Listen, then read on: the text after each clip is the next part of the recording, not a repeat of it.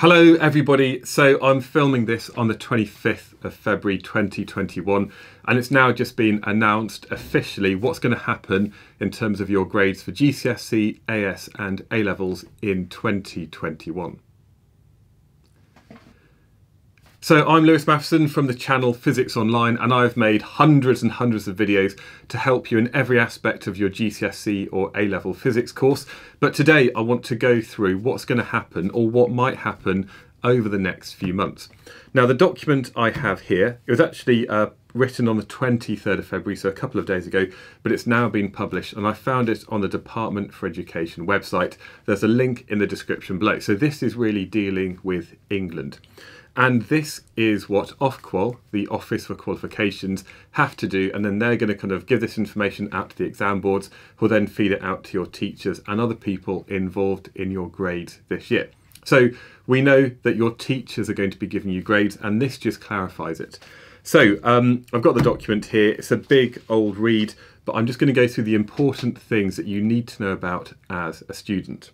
So there was a consultation back in January. Over 100,000 people actually replied. So this includes students, your parents, carers, and also teachers. And they've actually made a couple of small minor changes, nothing major. But basically, your grades this year are going to be awarded by your teachers at your school. Okay, so be nice to them because they're going to be the ones in charge of actually giving you the grades.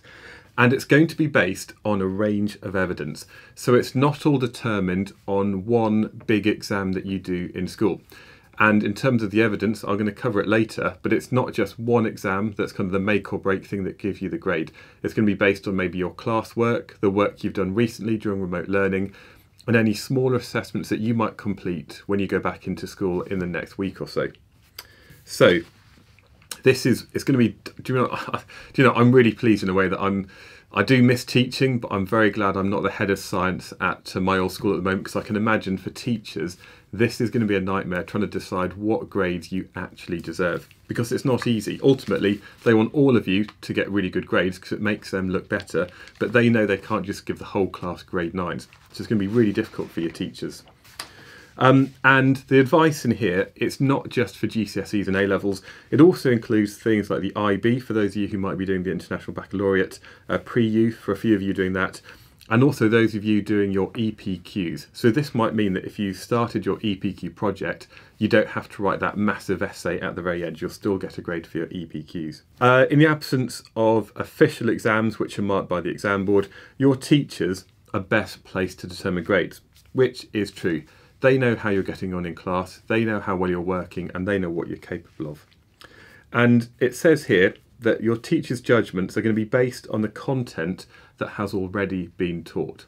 Now by this time, the majority of you will have probably finished your courses for GCSE and for A-level. There might be a few little bits and pieces still remaining, but the majority of the course is normally taught by this time, even though you probably missed a load of school at the end of the summer term last year, and also you've missed a load of proper good quality teaching recently, because it's just so much more difficult to do that remotely. But your teachers, they're still going to have to make a judgment based on as much of the course as possible. So not just one or two modules that they kind of get you to cram about and just learn everything about a small part of the course. There still should be a broad range of content, and this allows you to progress to that next level of education. For example, if you're going to be doing A-level physics next year and you're currently doing GCSE physics, then you want to make sure that you've covered as much of that GCSE content as possible so it helps you going into next year. Likewise, at A-level physics, you want to have done enough of that course so when you go to university, you understand the things that you might be learning about in your first couple of years. So there's a balance of trying to do some stuff really, really well, while also assessing you on as much of that course as possible. It's really down to the teachers to use their expertise to decide which evidence is going to be used. Now, sometimes this is going to be outside of your teacher's control. It might be there's a whole departmental policy within your school, and therefore your teachers are working with the heads of subject, or it might even be that your school is part of a multi-academy trust, and in which case it might not be down to your individual teachers about which bits of work are used. It might come from several schools who are kind of deciding the best approach. Now, There will be some guidance from the exam boards that goes to your teachers, but ultimately that's out of your control as a student. You've just got to find out from your teachers what they want evidence for and how they want to collect that evidence. But I suppose here it's basically saying that any future assessments could potentially be undertaken remotely, if this was stuff that you're maybe doing at home, in case schools have to close down again, in case of the cluster of cases and you're sent back home. So there will be I suppose, the option of doing some of these assessments remotely. Hopefully that won't happen, but hopefully, because you've been improving recently, you can now have this kind of thing to aim for. There will still be some assessments that you might be doing, not necessarily sat in the exam hall, they might be carried out in the classroom. And this allows you to show your teachers what you're truly capable of. And that's why it's really important that you keep working hard for GCSE and A Levels at the moment. There is some stuff about coursework. I guess the big change for coursework is it's not going to be externally moderated, so that doesn't have to be sent off to the exam boards for them to double check the marking. That's very much carried out just in school. So what the exam boards are going to be doing, so AQA Edexcel, is they're going to be providing some material that your teachers have the option of using. They don't have to use it, but I think it's something they probably will, because this will include sets of questions. It does say some of them might have been published, so this may be from a previous past exam paper, or it might be unpublished, and that means you won't have seen it before the exam. So if I was a student, I would be going on trying to find any past papers which have been published, perhaps from 2018, 2017, and I would be doing all of the past papers for that exam board. That's kind of good advice anyway, but you can't just do past papers and think that those questions will come up. There's going to be some stuff that you won't have seen before. This will then be released at the end of March by the exam boards, but there's no set date for you to do that. So it's not like everybody in the country is going to be doing these exam board papers on the same date. As long as everything's been completed for your school to submit your marks by the 18th of June. Now that's quite early in the school year, and the reason for that is that your exam results date is going to be brought forward. Now, something which is really positive coming out of this is that it's the work that you do which is going to give you your grade. It says that students should have their grades determined by the standard of their work.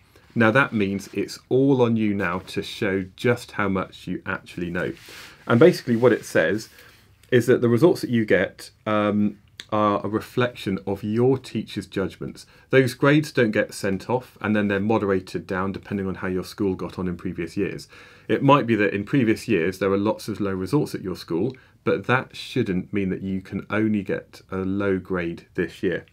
Basically, the grades won't necessarily follow how your school's done in previous years, and that means the grade that the teachers submit is the one that you're going to be getting. Your teachers aren't going to give grades like they did in 2020, which might then be downgraded. So that's not going to happen, and that gives you a higher chance of getting a higher grade and actually showing what you're capable of. But that means it's down to you to do the work from now on. And results day is going to be a lot earlier than normal. It's going to be a couple of weeks earlier at the start of August, so the 10th and 12th of August. The reason for that is it allows any appeals to be made in plenty of time before you go off to college or go off to university. And in terms of the appeal process, they've tried to simplify it. So, first of all, you might get given your grade. If you think that the grade that you've been given is wrong, then you need to go to your school or your centre. So the first thing you need to do is your school, you ask them to check for any errors. And it might be that somebody's typed in the wrong number on the form that's submitted. In that case, that can obviously be sorted out. Now, if the school says, yeah, you got a grade 6, that's what we think you should have got, then the student can submit an appeal through your school to the exam board. And there'll be more information I do in another video about appeals.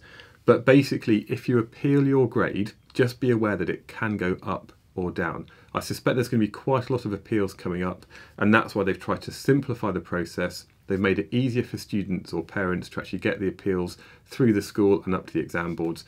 And if ultimately you're not happy with the grade, there will be at some point a chance for the autumn exam series where you can have a go at doing the real exam. Now, a lot of people watching this are private candidates, and I always tend to leave you out. So for private candidates, you will get a grade this year, provided you can do something at a recognised exam centre. And it says that they will be assessed in a similar way to other students, and it could include taking the exam board provided assessment materials in a suitable form. So the way I see this is that you've got to register with an approved or recognised exam centre, and the details of that will be released quite soon. You might be doing some of the papers which have been made by the exam board, perhaps AQA or Edexcel, and based on that information, that's how you can get then a grade. So there is the opportunity this year for private candidates, but ultimately, if you're not happy with the grade that's been given, there will be a full series of GCSE, AS and A Level exams in the autumn term for you to have a go at. There's also information if you are doing NVQs or things like that, or T levels or something like that. There's more information in the document, but I don't want to go through that just now. But there's lots and lots of stuff here. So, yeah. What does this mean for you? I know I've been going on about it for a while. Basically, you've got to wait for your teachers to tell you, once they know actually about what form of assessment and evidence that they will be gathering over the next few months when you get back to school. It's going to be a bit weird going back to school to actually see your friends again, to see the teachers, but hopefully they'll make it very clear about evidence that they might be submitting. And really it's down to you now to show your teachers how much you've learned over lockdown, and to actually have that kind of positive attitude that you can do it. That includes asking your teachers for help when you're seeing them in school so you can revise the right bits of the course, doing lots of independent work yourself. So that includes doing as many questions from past papers, perhaps studying the areas that you know that you're struggling with. And ultimately that means your teachers will then have more evidence about how much work you've done and the grades that you're capable of getting. It is an unprecedented situation, as has been said many times. I suspect this year though that grades will be inflated, and that means the teachers will give you the benefit of the doubt. It's going to be a hard job for teachers to do this, but I suspect for most of you, you'll get the benefit of the doubt. You'll get a good grade that allows you to then go on to further education in the future. If, however, you have any other questions, please put them in the comments beneath this video. And if you do need more help with your physics over the next few months, don't forget I've got websites for both GCSE and A Level. I've covered the entire course. There's loads there that can help you be more confident in your abilities, to hopefully show you how to answer questions. And that's ultimately going to give you a higher chance of getting a good grade from your teachers. You can find everything over at physicsonline.com.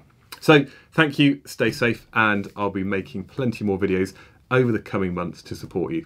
Thank you.